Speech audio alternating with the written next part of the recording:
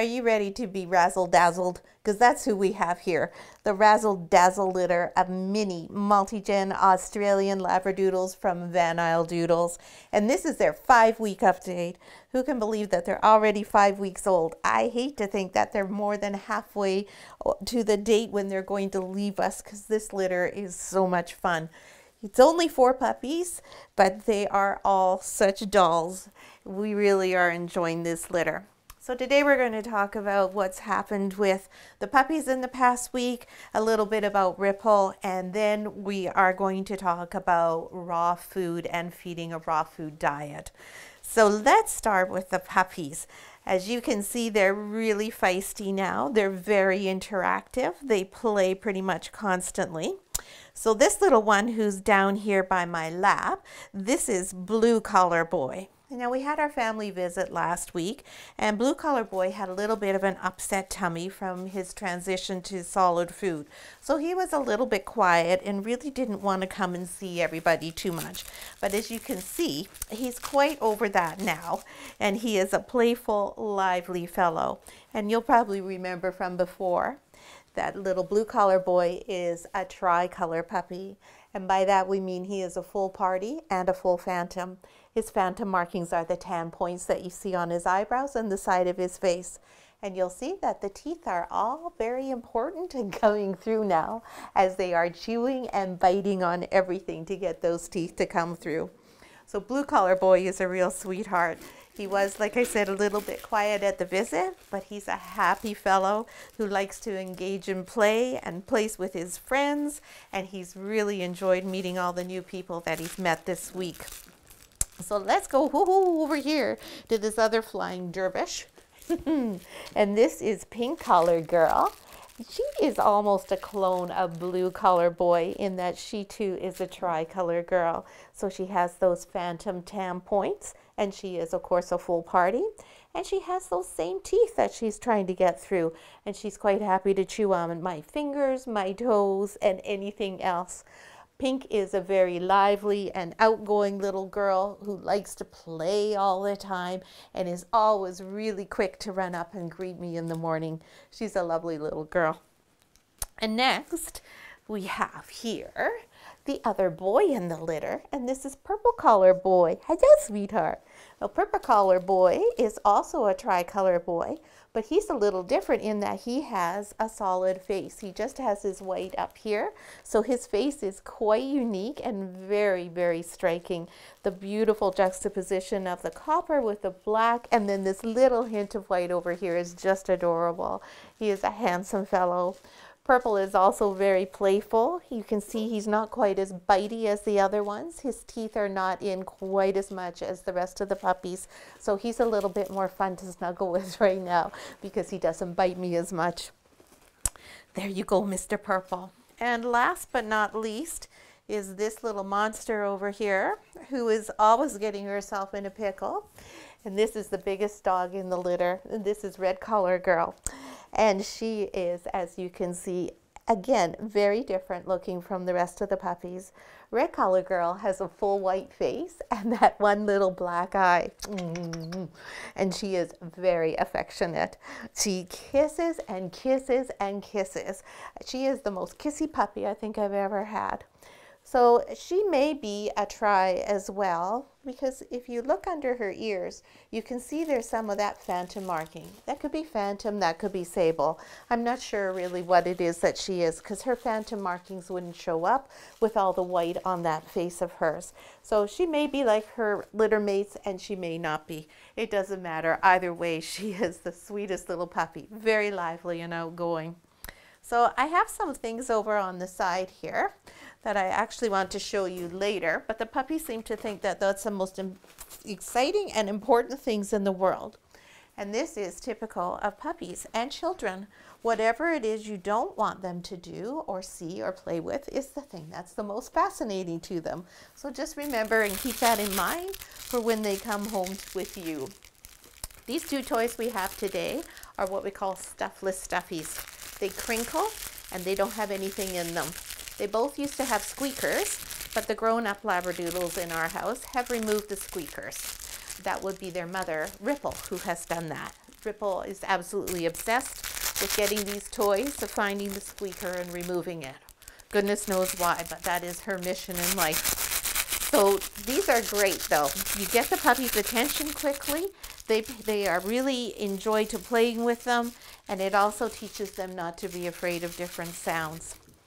So this week the puppies have been doing really well on their solid food. They're all eating quite a bit.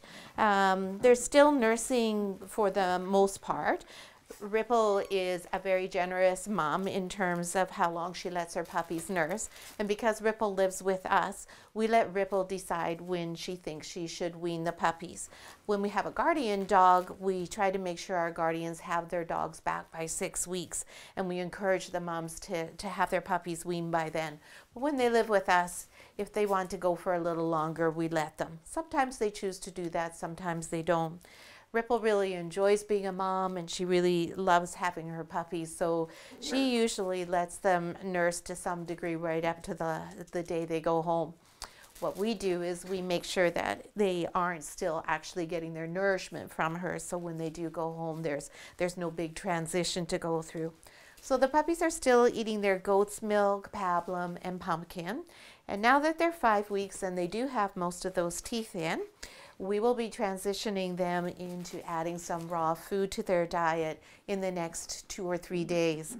So we'll start with giving them just a small amount mixed in with the pablum and the milk, and gradually replacing it so that it is 100% raw. Now, we're going to talk about raw food today and feeding a raw food diet, because for many people this is something entirely new, and for lots of people it's a little intimidating to think about feeding your dog raw.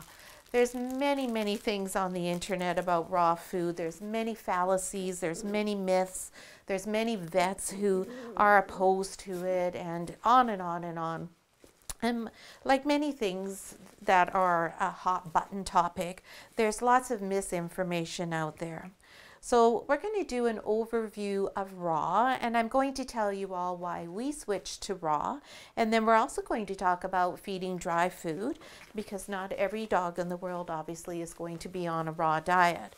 We strongly encourage everybody to keep their puppies on a raw food diet for their entire lives, but we also recognize that sometimes that just isn't possible for some dogs.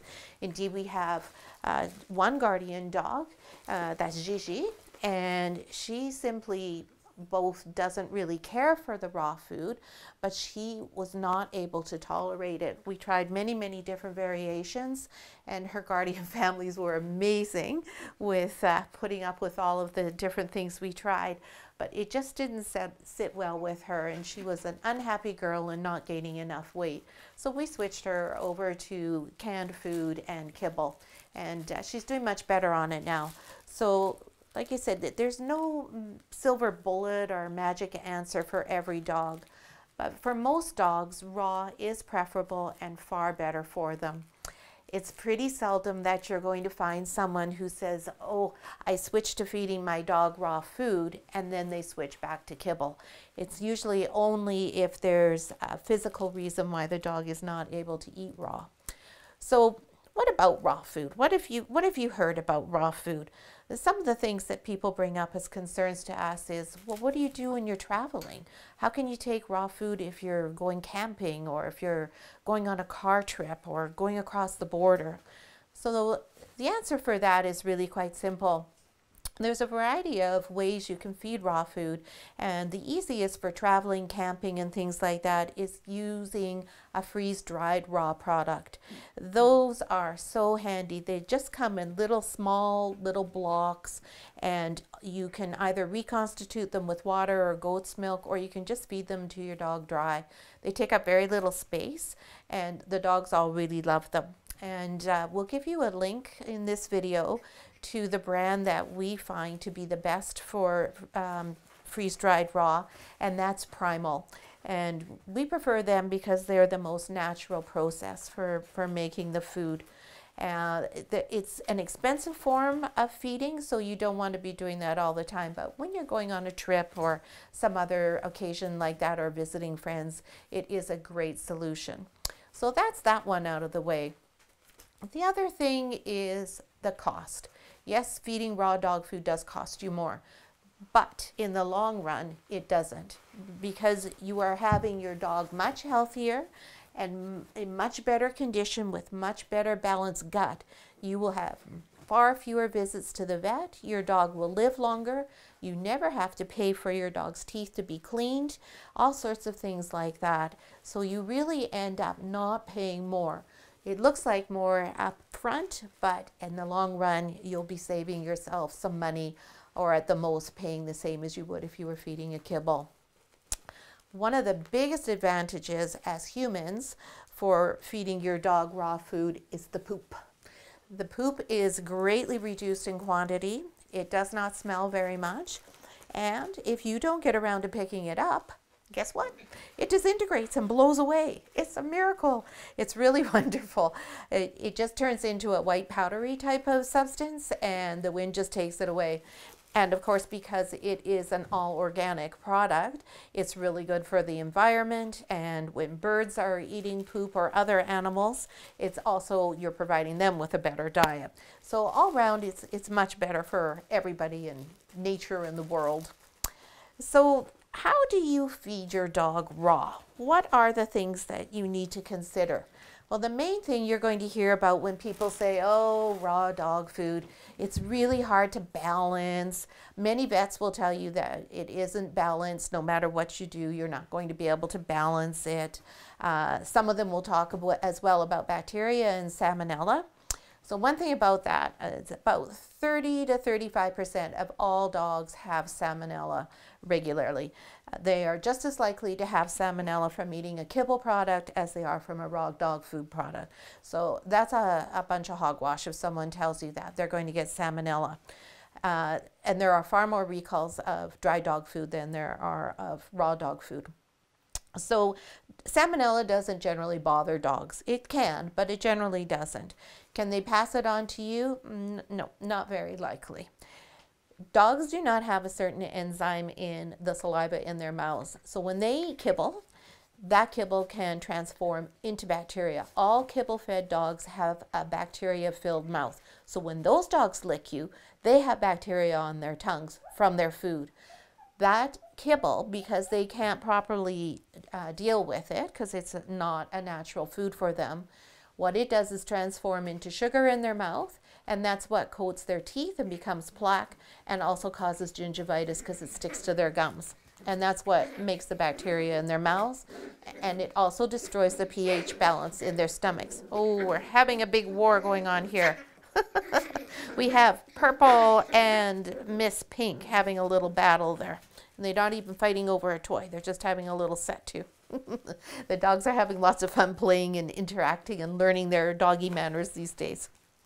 So back to the raw dog food. When they eat the raw food, the pH level in their stomach is properly balanced. Dogs have a highly acidic stomach naturally, and that's what they get when they eat a raw diet. Kibble is a very, very alkaline type of diet, and it upsets their microbiome and their gut balance really quite a bit. So it makes a huge difference to your dog's internal health as to what it is you're feeding them. There's many other reasons to choose a raw diet, and we won't go into all of them today. If you go back and look at our other videos for the blonde brownies and the Café Noir litters, you'll see our videos on raw food and learn even more there about it in detail about some of the advantages, some of the reasons we switched to a raw dog food diet, and also the amounts and the type of food that we feed. But the things that are important when you have a raw diet is indeed balance. But if you buy a commercially prepared product, it's not, they're balanced. Those people know how to balance the food just as well as anyone else. What you want to do though, is you want to, when you choose a product for your dog, make sure you have the nutritional analysis and you have the ingredient list. And you want to make sure that that is going to correspond with the balance that I'm going to tell you about shortly. There are some, I'm sure, products that aren't ideal and probably aren't properly balanced, but for the most part, what you're going to find on today's market, now that raw's been around for a while, is going to be fine. And in Vancouver, the lower mainland in general, on Vancouver Island, throughout Alberta, everywhere now has a good selection of really good quality raw products. So wherever you live, if you're on this list and you're going to be feeding raw, you can just tell me what is available in your area, and together we'll go through it and determine which brand is the best for your dog. Now, one thing that you need to have with a raw food diet is fresh bones. Fresh, meaty bones are critical because that has the calcium and phosphorus that a dog needs. Lots of products have calcium, but no phosphorus. And without the phosphorus, the calcium is not properly absorbed or able to be utilized by your dog. And as puppies, calcium is very important for their growing bones so they can become big and strong babies. So it's really important right from day one that you're feeding your puppy lots of nice, fresh, meaty bones. Indeed, that should be 1/3 of their diet. Now, what kind of bones should they be having? First of all, they can eat any bone under the sun provided it's raw. It's absolutely critical they never eat a cooked bone. Cooked bones are the ones that cause the problems. Vets will often say, oh no, don't feed your dog a bone. They get impacted, they get a puncture in their stomach, blah, blah, blah. All sorts of things that sound ghastly. So first of all, a dog who's on a raw diet has that proper pH balance, the high acid. So when the dog eats the bone, that acidic stomach acid is able to break the bone down with no problem. If you have a dog who's on a kibble diet, that pH level is severely impacted and nowhere near as acidic. So when they do eat a bone, they could eat a piece of bone and have it not be able to be dissolved in their digestive juices. So it's important that you understand that differentiation. Secondly, most of the problems that vets find with bones are from people who mistakenly feed their dog their leftover steak bone or roast bone, thinking, oh, isn't this great? So what we recommend for your dog for bones is chicken wings, chicken backs, chicken legs, chicken thighs. Those are all fantastic bones for your dog. Chicken wings are awesome to start off with for your puppy because they're nice and small, the bones are soft, it's easy for them to eat the whole thing and digest it readily. So when you get your puppy, they'll already have been exposed to eating some of these bones. And lots of people say, chicken? No, you can't feed chicken, isn't that bad? But again, if it's raw, it's perfectly fine. It's only if they're cooked that there's a problem. Another fantastic thing is turkey necks or chicken necks. When your puppy is young, a chicken neck is a better option because they're a little bit smaller. Then when they're older, a turkey neck is fantastic. The other thing that's really good is lamb and beef neck slices and also lamb or beef ribs. Those bones are all really good for them too. Now, most raw dog food stores will have the lamb and beef slices available for you. The chicken you can buy anywhere, obviously. Rabbit is also really good. Generally, that's available quite readily, but tends to be a little bit more expensive. So your puppies have been eating, well, will have been eating lots and lots of beef and neck slices as well as some marrow bones by the time they go home to you. And when we feed them a lamb neck, that constitutes one of their meals for the day. So the bones rather are important for 1/3 of their diet. So when they have a bone, that is one of their meals because they're eating 3 times a day when they go home to you. And they'll stay on that 3 times a day until they're about 6 months old. So the other thing that's really important is organ meat. That's like the multivitamin for your dog. And you have to be really careful if you're going to be making your own raw dog food, it's really critical that you don't feed just one organ, that you mix them up. If you have just one, you are going to have a dog with an upset stomach and diarrhea because the organ meats are very rich. So when you buy a product that's already commercially made as a raw dog food product, there'll be lots of organ meat in there, and you'll be able to see on the analysis that it comprises generally 30% of the makeup of the entire product. And that's what you're looking for. So you're going to be looking for liver, kidney, spleen, pancreas, sweetbreads, brain, and lung are the sort of things that you want to see in there. Now, each product may not list specifically what the organ meats are, but as long as it says organ meats, that's good. And there'll be a variety of them. And then the foundation of a whole raw food dog diet is muscle meat. So that could be ground beef, cheek meat, stewing beef, small amounts of beef heart, not too much of that because that is an extraordinarily rich item and you'll get diarrhea for sure if you feed too much of that. Ground turkey, turkey breast, thighs, stewing lamb, ground lamb, lamb shoulder, pork butt, boneless pork rib meat, and chicken boneless thighs and chicken breast. All of that muscle meat is really good for the dogs. Now, the one thing you want to be really careful about is to limit the fat. Giving your dog too much fat in a diet is going to give you some long-term health problems. So you don't want to be going, if you're making your own, and buying a bunch of cheap meat when it's on sale, because generally it tends to be really high in fat content. But if you take your time and look around and shop the sales, you'll be able to find the quality meat products like I just listed there when they're on sale too. We buy usually from either Superstore or Walmart whole pork loins and whole tenderloins when they have them on sale, and they have that quite frequently on sale, and they're a really good buy. So with the fat, you want to limit it to about 10 to 20% of the total amount of what they're eating. Any more than that and you're going to run into problems. But don't limit it to less than 10% because it's really important for dogs to have good quality fats in their diet. And you can also feed fish about once a week. Dogs have a little bit of a harder time extracting the value out of fish, but fish provide many, many benefits to dogs. So a lot of the raw dog food suppliers will have whole herring, sometimes whole trout available. You can also use tinned salmon if you like, or you can use sardines. Those are all really great choices and options for your dogs. They really enjoy them and they're good for them. Now, what about supplements? Do you need to supplement when you're feeding your dog a raw diet? You don't have to, other than a couple of things that I'm just going to show you, that the things they were trying to get into. The one thing that we give our dogs all the time is a canine species specific pre and probiotic made by Adored Beast, and this is called Love Bugs. This is a small jar, but you feed very little of it to your dog each day. Now, we have these available through Van Isle Doodles, so you can order this from us. This jar is $35, but it will last you a long time. I believe it'll probably last you for a little bit more than 2 months. I may be a little off on that because I feed at least 6 dogs a day, so I'm just trying to calculate, but approximately 2 months worth, so it's not really that expensive. It's really good for keeping your dog's digestive system in balance. It's really good for their skin. It's really good for everything all around. It's a really good product. It'd just be like you eating yogurt. And the other thing that's really a good thing to add to their diet is phytoplankton.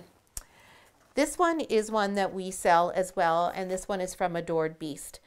Now, this product from Adored Beast is expensive. You can buy it in a cheaper format from Amazon or at London Drugs, and it's marine phytoplankton. The reason why this one is more expensive is because it is grown sustainably in an environmentally ethical manner on land. It uses Atlantic Ocean water, which has all been filtered. So all of the heavy metals have been removed, but all of the benefits are in it. So you have chlorophyll, you have, it's vegan, of course, and there's no fillers or anything else in it. It's all a single-celled organism with trace minerals and essential amino acids and all sorts of really good things for your dog. When we started using this, and we started using a less expensive one initially, we couldn't believe the difference in our dogs' coats, in their nails, and in their eyes. It really made a major, major improvement. Now, this size here will last a single dog about 4 to 5 months, and it's $130.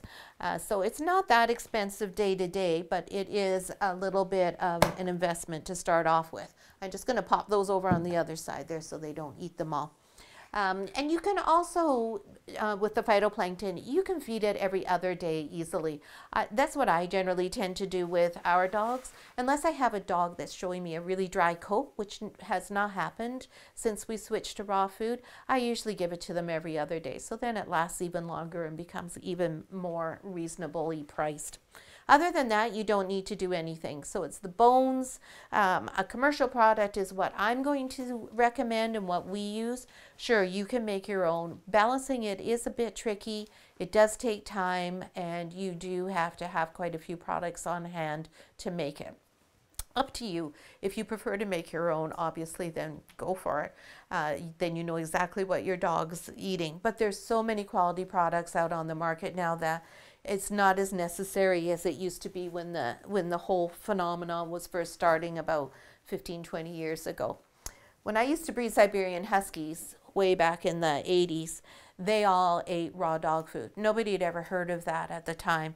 And I had to travel for, well, it took me a day and a half to get to where I needed to go to be able to find raw dog food that was suitable for them.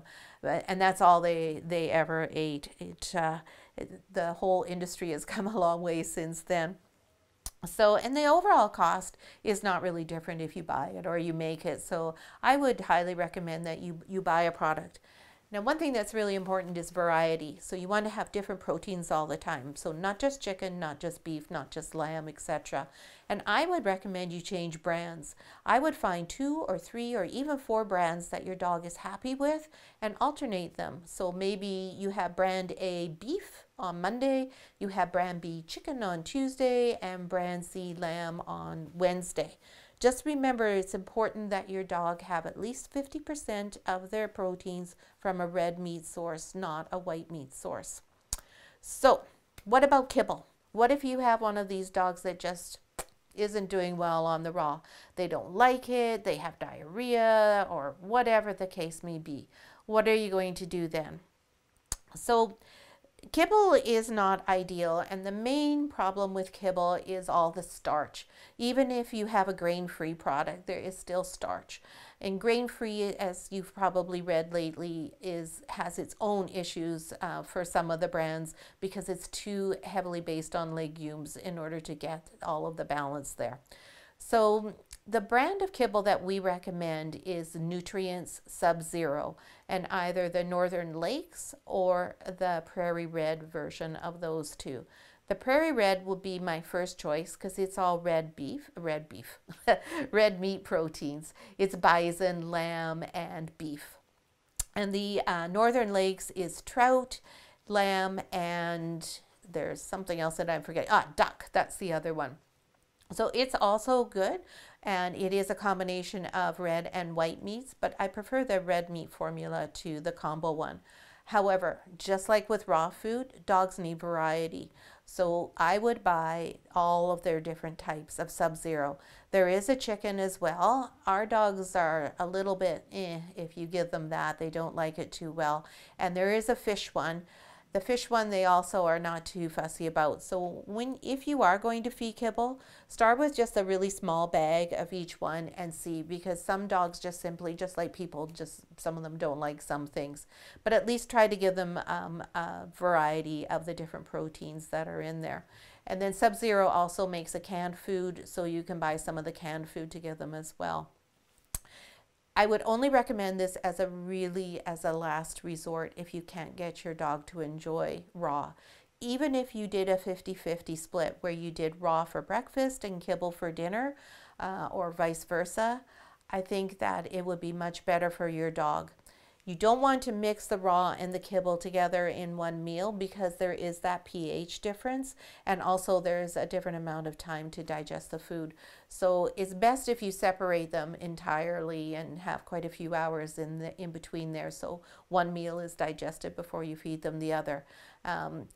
There's nothing wrong with doing that. It's not as good as doing all raw, but dogs get bored. Our dogs, sometimes we give them a kibble meal, and sometimes we will go for a month alternating them because they look at the raw and go, oh, really? Oh, well, I've seen that for a long time. No matter how much we vary it and give them the different proteins, and we buy them all sorts of different things to try, and when they have bones and everything, they'll still go, oh, yeah, well, So we'll give them kibble. And it's funny because when they haven't had kibble for a while and you feed them a kibble meal, it's, wow, this is great, and they gobble it all up. So we'll give them that a couple of times, and then we'll switch them back to being on all raw again. It's not ideal. It's better if they stayed on all raw, but it's more important to me that they're happy and that they're eating what they want. And I like to listen to my dogs. I want them to tell me what's going on. So if I have a dog that's saying no, no, no, no to what I'm trying to feed them, then there's a reason. And sometimes, like with people, when you don't like a certain food, it's because it doesn't agree with you. So my son-in-law is well able to eat super hot, spicy food. My own son can. I can't hardly tolerate anything that's spicy, and I naturally don't like it because it makes my stomach upset. And that is, I think, what happens with dogs too. When they tell us, no, I don't really like this, it's not because they're being difficult. It's because I think they know that this doesn't sit in my tummy comfortably. So don't force them. The other thing you can do is you can home cook for them, and that's a whole other topic. But basically, any raw food diet you can make into a home cooked one if it makes you feel better that it's cooked. And some dogs will prefer that. And again, give them raw, give them a bit of kibble, and then give them some home cooked things. And there's nothing wrong with giving them treats off of your plate. People tend to get so excited about that and think, oh no, never any table scraps. If you feed them from the table, well, be prepared for them to be having themselves at the table with you. We have a couple of guardian dogs that we know get fed at the table because their heads are on the table next to our plates. Now, our dogs will come around and look for something, but they also don't beg at the table. They know if we have something, we'll let them know, and that to hang around isn't going to get them anywhere.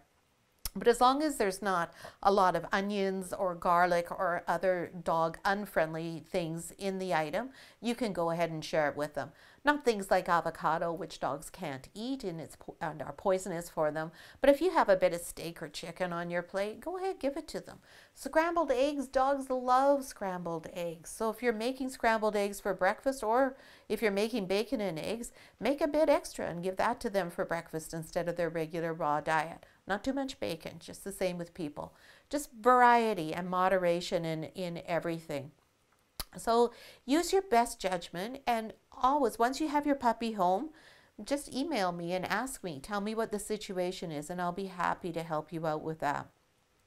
So raw food might be something new for you, but it really is an easy option and is so much better for your dog and will save you money in the long term, and your dog will live longer. And I have a little sheet here, and this is the 10 raw feeding rules for dogs, and it's really for people more than dogs. So you have to make sure, number one, that the diet includes calcium. So lots of fresh meaty bones. This bone doesn't have very much meat on it. Number two, I have to look and see what it says. It's organs. Organs are the multivitamins that you have to give for your dogs. Number three, the meat needs to be muscle meat, not junky meat. Number four, watch the fat. Again, 10 to 20% at the most.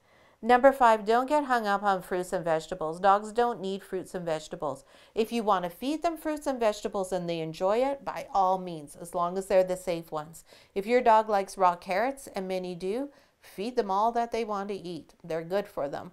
If your dog likes bananas and apples and berries, go ahead, give them to them. They're not going to hurt them. Make sure you keep it all starch free, so no rice, no pasta, no potatoes, nothing like that. They don't need any starch in their diet. And don't forget that variety counts. Variety is really important. So those are the 10 basic things, and we'll have this up for you as well. It's really not hard to do, and there's so many resources that you can find. Dr. Karen Becker is probably the best one. She has many YouTube videos. She has a recipe book. Dogs Naturally also has many recipes. Dogs Naturally, I find, is a little bit over the top and tends to think that you only can feed organic and you can only feed raw or else the world's going to end. That's a little bit over the top for me. It's fine. If you don't always feed organic, that's fine. I don't feed our dogs all organic food. And if you don't always feed raw, that's fine too. Our dogs, as I just said, do not always eat raw. So it's nothing to be scared of or intimidated about, but you really will notice a difference in your dog's health. Your vet will notice it even when they don't like raw food. We have one vet who is absolutely opposed to raw dog food, and he'll always say, wow, these are great puppies in really good condition. And I always remind him it's because they're weaned to raw and their parents are both raised on raw. And he gives me a because he doesn't like that. But everybody has their own opinion, and if you're vehemently opposed to raw, just let us know. We'll talk it over and see what we can work out. So thanks for watching this week's update. I hope you learned something and that the information was helpful. Give us a thumbs up if you enjoyed the video, and we hope you're subscribing to the channel and getting all of our YouTube updates. And we'll see you again next week.